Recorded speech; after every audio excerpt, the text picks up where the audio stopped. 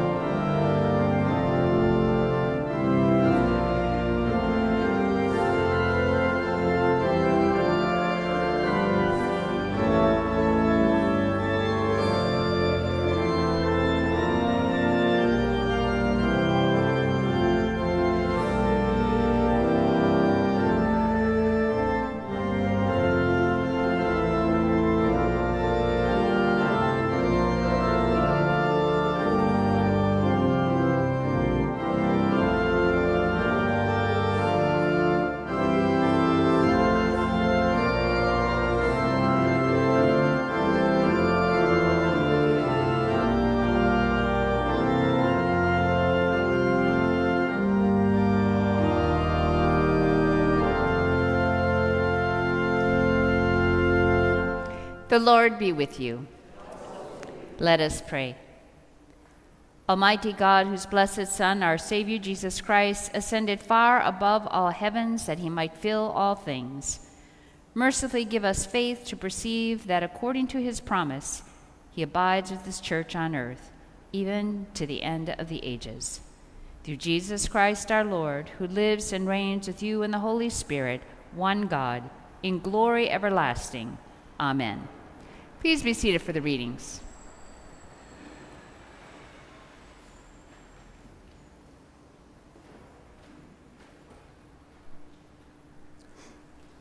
The first reading is from the book of Acts, the first chapter. In the first book, Theophilus, I wrote about all that Jesus did and taught from the beginning until the day when he was taken up to heaven, after giving instructions through the Holy Spirit to the apostles whom he had chosen. After his suffering, he presented himself alive to them by many convincing proofs, appearing to them during 40 days and speaking about the kingdom of God. While staying with them, he ordered them not to leave Jerusalem, but to wait there for the promise of the Father. This, he said, is what you have heard from me. For John baptized with water, but you will be baptized with the Holy Spirit not many days from now. So when they had come together, they asked him, Lord, is this the time when you will restore the kingdom of Israel? He replied, it is not for you to know the times or periods that the Father has set by his own authority, but you will receive power when the Holy Spirit has come upon you, and you will be my witnesses in Jerusalem, in all Judea and Samaria, and to the ends of the earth. When he had said this, as they were watching, he was lifted up, and a cloud took him out of their sight. While he was going, and they were gazing up toward heaven, suddenly 2 men in white robes stood by them. They said, Men of Galilee, why do you stand looking up toward heaven? This Jesus, who has been taken up from you into heaven, will come in the same way as you saw him go into heaven. The word of the Lord.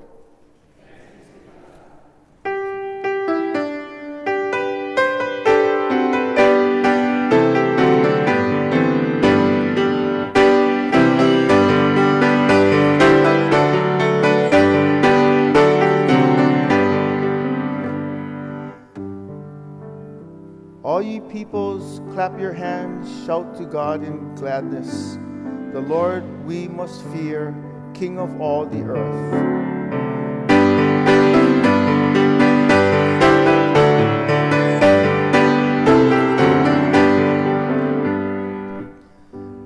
God goes up to shouts of joy, sounds the trumpet's blast.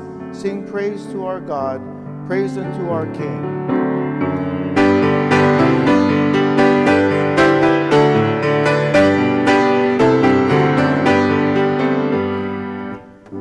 God is King of all the earth. Sing with all your skill to the King of all nations, God enthroned on high.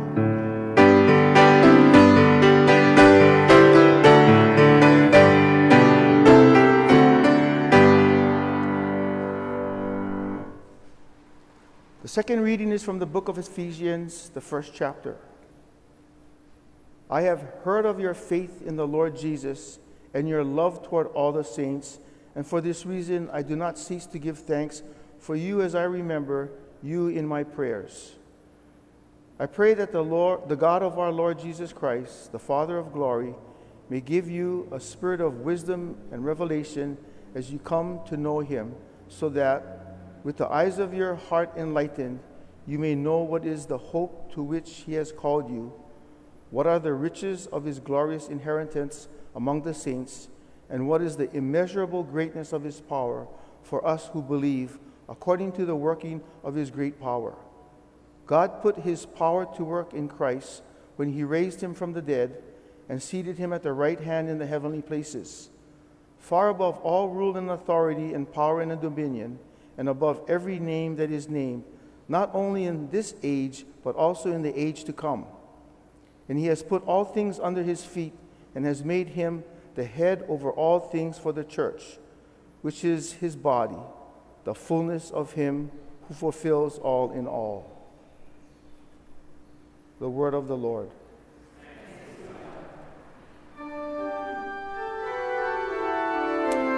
I invite you to stand.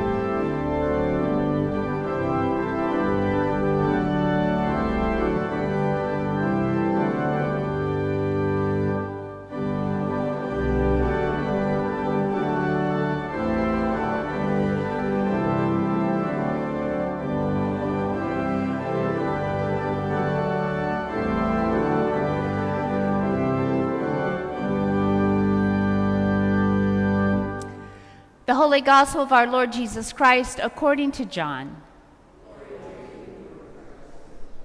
Jesus looked up to heaven and said, Father, the hour has come. Glorify your Son so that the Son may glorify you, since you have given him authority over all people, to give eternal life to all whom you have given him. And this is eternal life, that you may know you, the only true God, and Jesus Christ, whom you have sent. I glorified you on earth by finishing the work that you gave me to do. So now, Father, glorify me in your own presence with the glory that I had in your presence before the world existed. I have made your name known to those whom you gave me from the world. They were yours, and you gave them to me, and they have kept your word.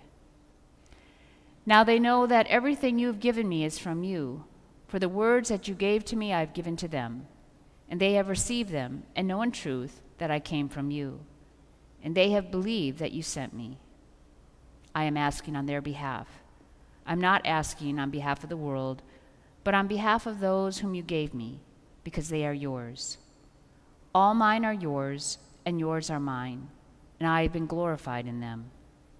And now I am no longer in the world, but they are in the world, and I am coming to you. Holy Father, protect them in your name that you have given me, so that they may be one, as we are one. The Gospel of the Lord.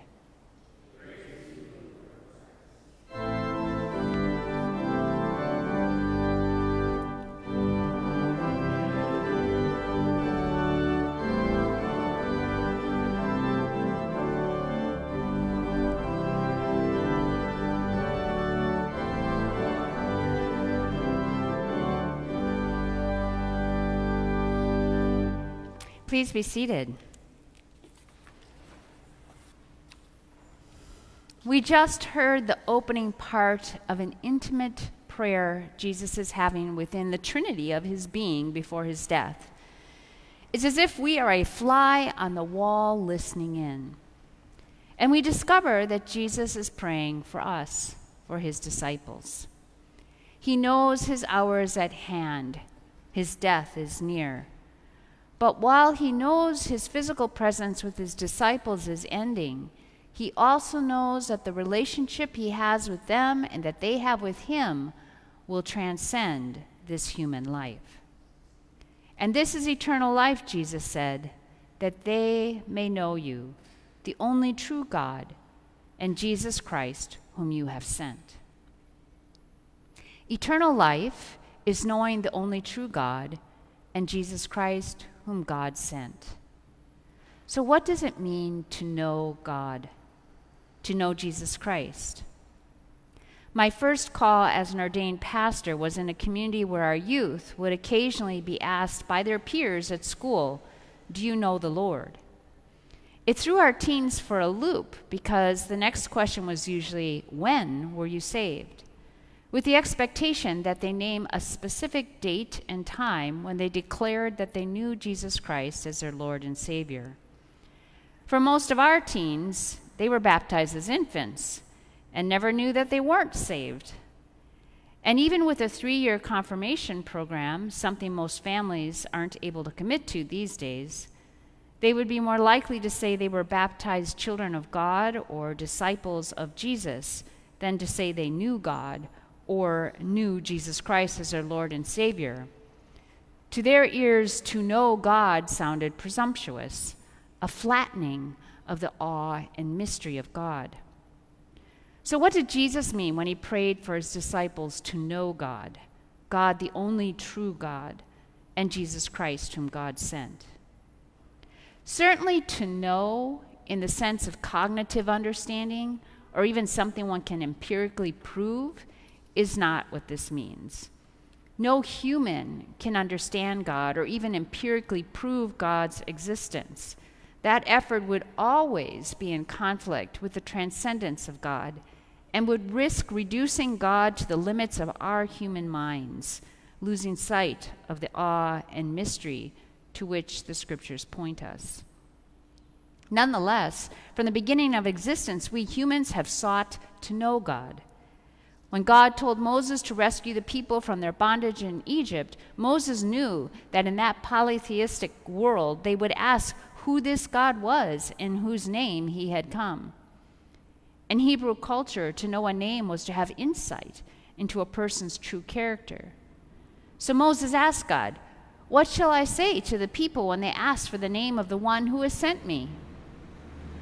God's response was a rather cryptic, "I am who I am." That doesn't tell us a lot, but maybe that's the point. It stops us from reducing God to our own limited imagination and ideas, and holds within it the complexity of who God is. The very minute we think we know God, like the way we know our GPS or how we follow a recipe, chances are that God will surprise us. If we expect God in fire and earthquakes, chances are God will be in the still, small voice. If we wait in silent meditation to hear God, chances are God will be shouting protests in the street. If we expect to experience God in our religious leaders, chances are God will appear to us in the love of a small child. If we become disillusioned with the church, the community of God's people, chances are we are missing the moving of the Spirit even amidst human frailty and shortcomings. The minute we believe we have a handle on God, we are in danger of indulging in the idolatry of our own ideas and biases. We've seen that many times throughout history, sometimes leading to chillingly tragic consequences. Just last week, a gruesome discovery was made in Kenya, a part of the world where Christianity is expanding by record numbers. 179 bodies were exhumed from a property that was touted as an evangelical Christian sanctuary. Hundreds more people are still missing. Others were found wandering the property, emaciated. This was because of their pastor, Paul Nathenji Mackenzie. A former taxi driver turned televangelist, things had begun innocently enough. In 2002, he began preaching at a local Baptist church. So powerful was his preaching, and so well regarded was he, that a benefactor supported him in forming his own church, Good News International. Gradually, though, his preaching became increasingly apocalyptic, and accusations surfaced regarding the pocketing of tithes. His response was to accuse his detractors of witchcraft. He continued to attract followers and built a huge concrete church and a school for the children. He told worshipers not to visit doctors and claimed to have divine healing powers. By now, his fiery sermons are being broadcast on a gospel channel across Africa, and he had become wealthy. The sister of one who was found starving in the wilderness said she and her brother had been entranced by Mr. Mackenzie's television broadcasts. "You get addicted to what he says," she said, recalling how she used to rush home from work at a Mombasa sewing factory so that she could join her brother to watch. Mackenzie continued to ramp up his message of the coming Battle of Armageddon. In 2019, he stunned his followers by announcing that he was closing the church, selling its property, and retreating to an 800-acre property in the wilderness. He invited followers to join him, and many did, purchasing plots that Mr. Mackenzie didn't legally own. The pandemic only increased the appeal of Mr. Mackenzie's land offer. Mr. Mackenzie, casting himself as a Christ-like figure, lived in a section he called Galilee. Then this year he announced that he heard the voice of Christ telling me that the work I gave you to preach end-time messages for 9 years has come to an end. Mackenzie issued instructions for a systematic plan of starvation through which they would be led to meet Jesus. The plan was for Mr. Mackenzie to help lead all his followers to meet Jesus, and then he would join them before the imminent end of the world. That didn't happen. Mr. Mackenzie is now facing a court trial. Even now, there are those who defend Mackenzie. A fellow televangelist said, "He is a good man, but the devil used him. Something went wrong." Whether it was the devil, greed, the lure of power, delusion, some or all of those, the fact is that hundreds, thousands of people followed him, some to their death, because they believed the fiery authority and certainty with which he spoke. Somewhere along the way, Mackenzie crossed the line from being a follower of Jesus and a witness to God's love to indulging in the idolatry of his own grandeur, his own power, his own divination and biases. And his followers, instead of being followers of Jesus, became followers of Mackenzie. Maybe that's why we find Jesus in this intimate prayer before his death and departure from this earth, praying for us. He knew how easily led astray we can be as humans. He wanted his disciples then and for all time to stay grounded in the one true God and in Jesus whom God had sent to this earth. This is the God in whom he wanted us to be one. In Hebrew, the use of the verb to know involves relationship. It involves intentionality and intimacy. And in Jesus, we see that it also involves humility and servanthood toward God and others. As we'll hear next week, to know God is also to be open with reverent awe to the moving of the Holy Spirit in and around us. That kind of knowing encourages questions rather than dictatorial certainty. Questions that open us to a wider and deeper appreciation of what it means to know God. Questions like, in seeking God always as light, are we missing God as darkness? In looking for God in that which is great, are we overlooking God in the seemingly unremarkable places of our own lives? Envisioning God, are we only attuned to our own colors, shapes, styles, and ways of life, and thereby blinded to God's presence in others with different colors, forms, and ways of being? In resisting risk and change, are we missing God's push for us to grow into the wonder of some yet to be revealed possibility? In running from death, in trying to hold on to life, are we missing the presence and power of God in aging, in letting go, in dying itself, in trusting the journey we are on with God?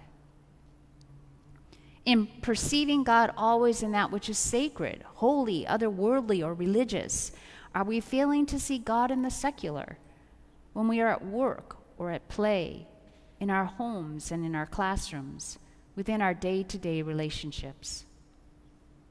In seeking God only in the Bible, are we missing God in that which happens around us?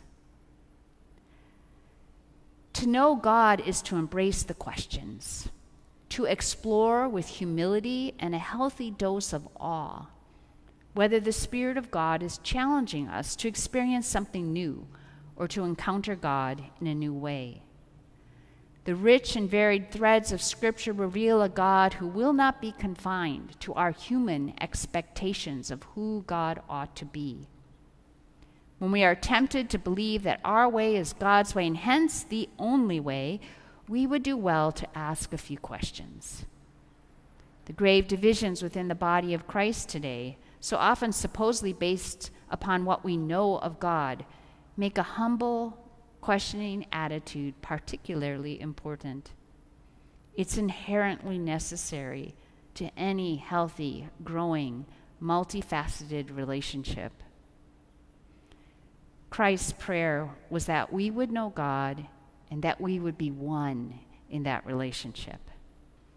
In so doing, and knowing the only true God and Jesus Christ whom God sent, we share in eternal life.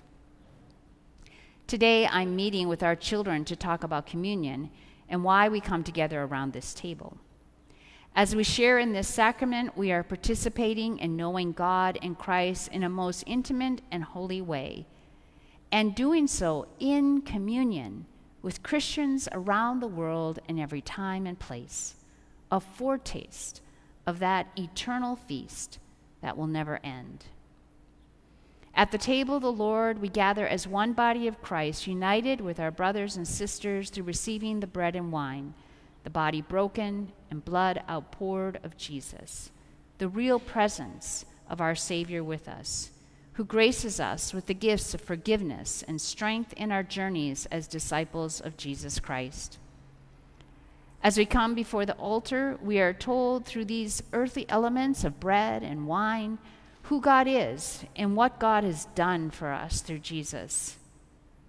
We are reminded that we are loved and forgiven and nourished to leave this place, to go into the world as God's people, to do what is the essence of God's very being, to love, to reach out in relationship to one another and to creation itself with humility and a deep sense of awe.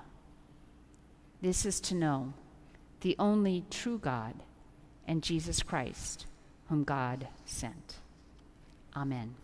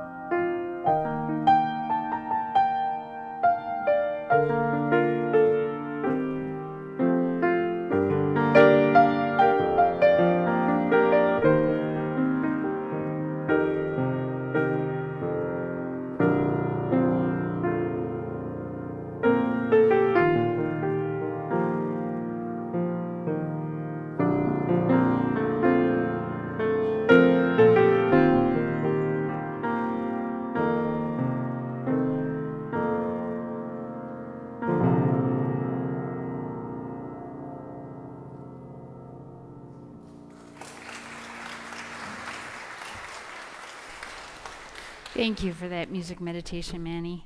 I invite you to stand as you are able and to take out your books of common prayer and to turn to page 358. Page 358, as together we confess our faith in the words of the Nicene Creed.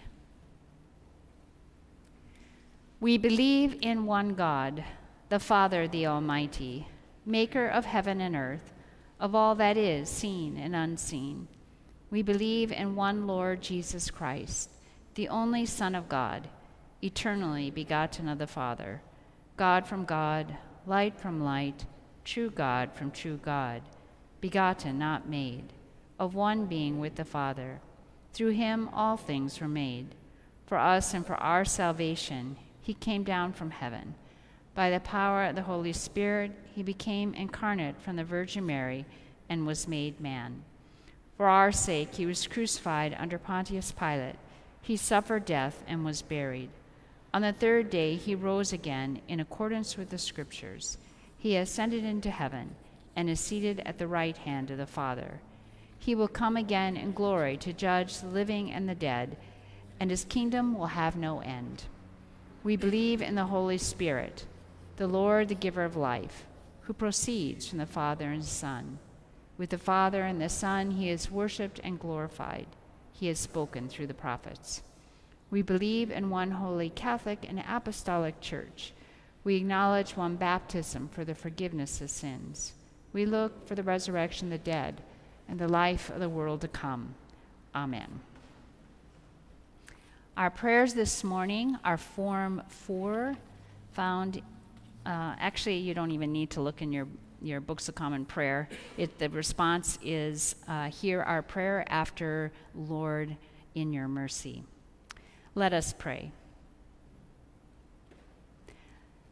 Grant, Almighty God, that all who confess your name may be united in your truth, live together in your love, and reveal your glory in the world. In the Anglican Cycle of Prayer, we pray for the Church of the Province of the West Indies. And in the Dawson Cycle of Prayer, we pray for our military chaplains, the Reverend Corey Thornton and spouse Sarah. We also pray for Camp Mokuleia and the Reverend Darrell Whitaker and his staff. Lord, in your mercy, guide the people of this land and of all the nations in the ways of justice and peace, that we may honor one another and serve the common good. Lord, in your mercy, give us all a reverence for the earth as your own creation, that we may use its resources rightly in the service of others and to your honor and glory. Lord, in your mercy. Bless all whose lives are closely linked with ours, and grant that we may serve Christ in them and love one another as he loves us. Lord, in your mercy. Comfort and heal all those who suffer in body, mind, or spirit. Give them courage and hope in their troubles, and bring them the joy of your salvation. Lord, in your mercy. We commend to your mercy all who have died, that your will for them may be fulfilled. And we pray that we may share with all your saints in your eternal kingdom. This morning we pray for the repose of the soul of Rita Fox, mother of a friend of Sue Jennings, and Joanne Chin, whose memorial service is today. Lord, in your mercy, hear our prayer. Almighty and eternal God, ruler of all things in heaven and earth, mercifully accept the prayers of your people and strengthen us to do your will, through Jesus Christ our Lord. Amen. The peace of the Lord be always with you. Let us share the peace of the Lord.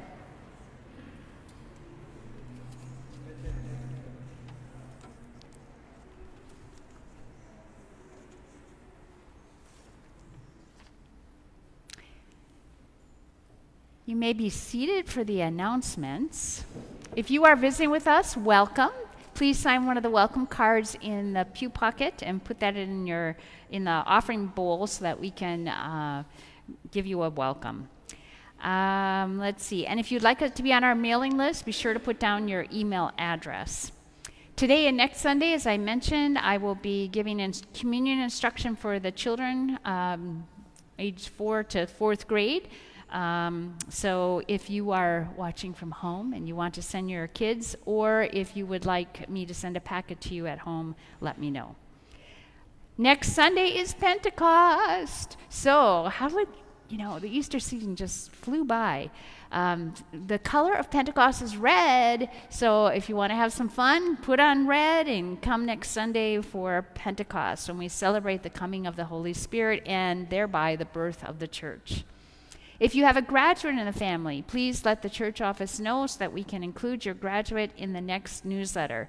Their name, school, degree, next plans, like that. As I have been mentioning, Fred's book, the latest, the Mano and the Honu, is here. It's targeted for children age 7 and under. So if you have a child, grandchild in that age range, talk with me. And if you already pre-ordered, then also come either in the sacristy, you can pick one up. It's all about love, a festival of the Jesus movement. I've been mentioning that too. That's a festival of the church-wide community, July 9th through 12th in Baltimore. If you are interested in going, speak with me. I am also going to be going to that conference. And Camp Mokuleia, if you have children or grandchildren who could benefit from a wonderful experience up on the North Shore, learning more about their faith and enjoying the beauty of that place, speak with me, because we have scholarships available for all campers. They have camps for first grade through high school. And coffee and cookies today in the parish hall, yes. Bible study every Sunday. Bible study every Wednesday at 10 o'clock by Zoom. We look at the readings for the coming Sunday. And a moment with music with Dr. Epping every weekday by 6 a.m. online on the church Facebook site or the website. And then, of course, Jazz Vespers every Thursday here in person or online. We are on hold with the UH Food Vault during the summer because they are closed, but we continue to collect travel-size hygiene products for the houseless ministry at Wally House of St. Elizabeth's, our sister congregation. Just a word about communion. We are, the vestry and Eucharistic ministers are evaluating the way that we are receiving communion. After the pandemic, we had several years where we weren't receiving communion at all, and then not at the altar rail. And we came back going up the side so that we would avoid these stairs. And because at the 10 o'clock we have a choir that sings right here. This service, we don't have the choir. So we're discussing how we might improve that flow. While we're doing that conversation, I'm going to suggest for today that you will still come up the side aisles, but if stairs are not an issue for you, you are welcome to come down the stairs and return by that way, and we'll see if that helps the flow a little bit better. But we'll start again with this side going up the Mackay side, and then Malka side, and then the Mackay side. There's also a hand sanitizer at both ends for those of you that like to use that before you come up. Birthdays. We have several birthdays this week and one today, and that is Robert Savala. Happy birthday! It's time to sing.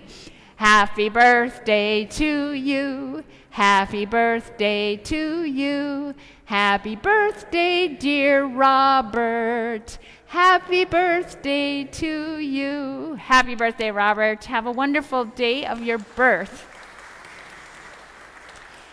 And also Ryan Ono, son of Tiari and Ray Ono, has a birthday on Monday. Those are the only two I'm aware of this week, unless somebody else knows of a birthday. So let us take out our Books of Common Prayer, page 830, number 50. Page 830 in the back, number 50, and we'll pray for Robert and Ryan. Let us pray. O God, our times are in your hand. Look with favor, we pray, on your servants, Robert and Ryan, as they begin another year. Grant that they may grow in wisdom and grace, and strengthen their trust in your goodness all the days of their lives. Through Jesus Christ our Lord. Amen. And do we have anyone? Carolyn and Paul are traveling Monday. Yep, tomorrow. Anyone else that's traveling? It's so good to have you two back there. I think most of you know they come from Boston. So, yeah, Adrian's daughter, Carolyn, for those of you who don't know. Anyone else traveling this week? Yes, Jan. Okay, Josh is leaving again tomorrow night. Oh, that poor man. He must have a lot of frequent flyer miles. Anybody else traveling? All right, then let's remember Paul and Carolyn and Josh. Let's turn to page 831 in your books of common prayer at the top. Page 831. Let us pray. O God, our heavenly Father, whose glory fills the whole creation, and whose presence we find wherever we go, preserve those who travel, in particular Paul and Carolyn and Josh. Surround them with your loving care. Protect them from every danger, and bring them in safety to their journey's end. Through Jesus Christ our Lord. Amen. Safe travels and a quick journey. Now we will have the collection of our offering. We give thanks for all of you here in person as well as at home who give in many different ways, through the mail, online, through the plate. Thank you for remembering the church and being part of this ministry, making it possible. As you do that, let me look and see if it's a hymn. It is. Joseph is shaking his head, so I got to look and see which one. It's number 603, When Christ Was Lifted from the Earth. Good hymn on Ascension. Number 603, and you may remain seated as you sing that hymn.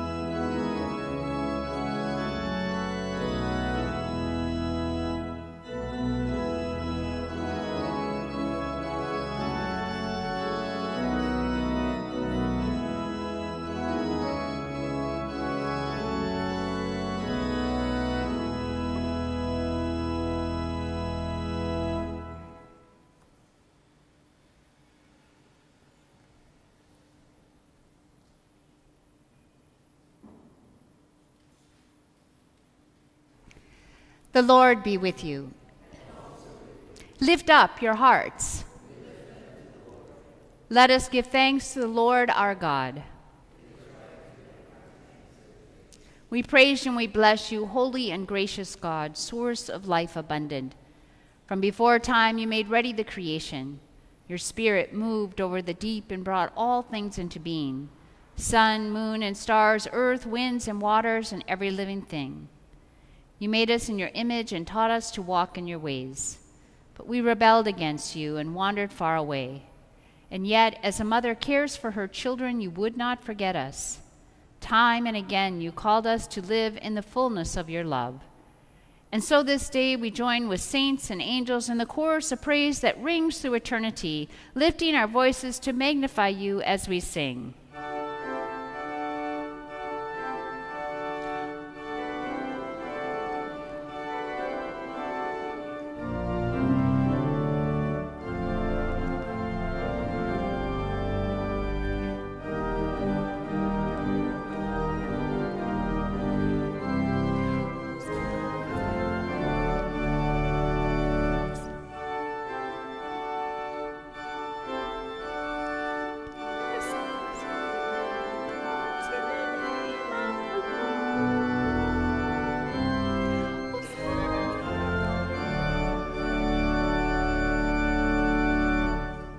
Glory and honor and praise to you, holy and living God, to deliver us from the power of sin and death and to reveal the riches of your grace.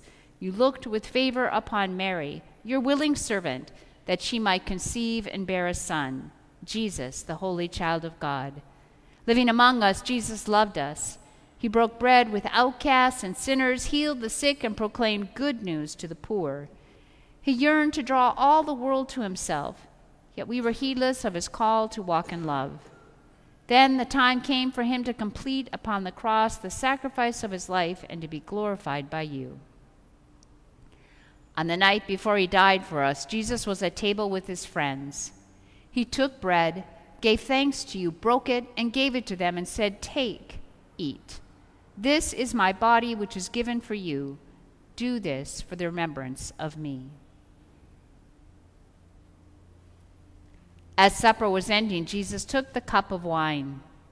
Again he gave thanks to you, gave it to them, and said, "Drink this, all of you.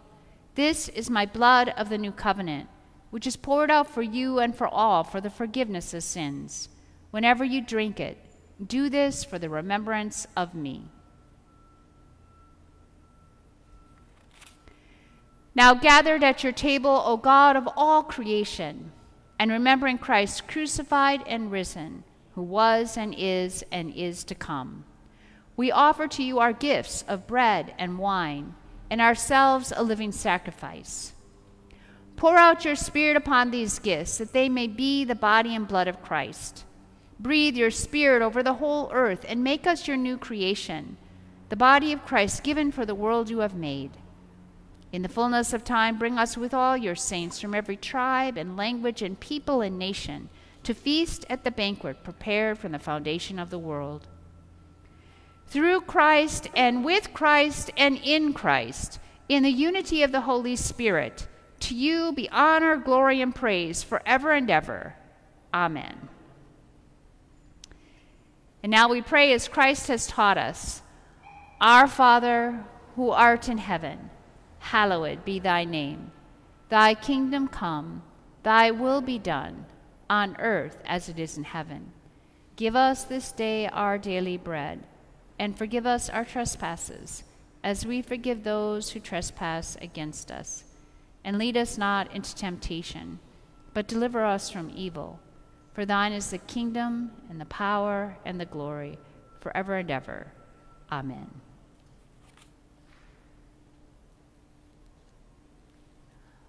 Alleluia! Christ our Passover is sacrificed for us. Therefore, let us keep the feast. Alleluia. The gifts of God for the people of God. Take them in remembrance that Christ died for you, and feed on him in your hearts by faith with thanksgiving. You may be seated, and the Malchusite can begin to come forward.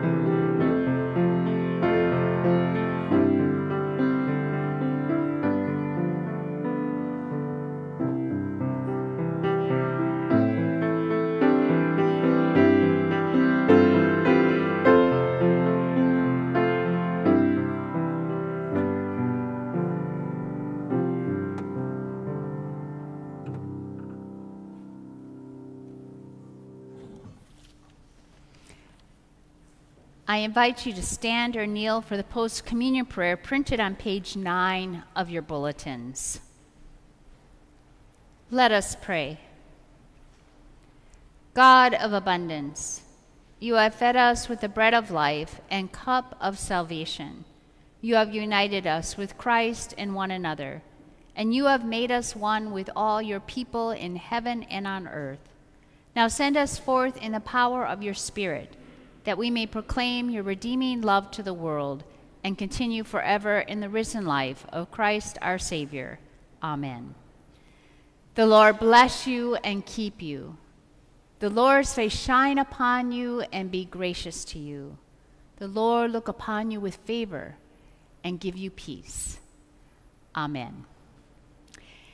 Joseph has informed me that our insert is missing at the end of it, so we are going to change the closing hymn to your hymnal, number 494. Number 494, Crown Him with Many Crowns, a well-known favorite. 494.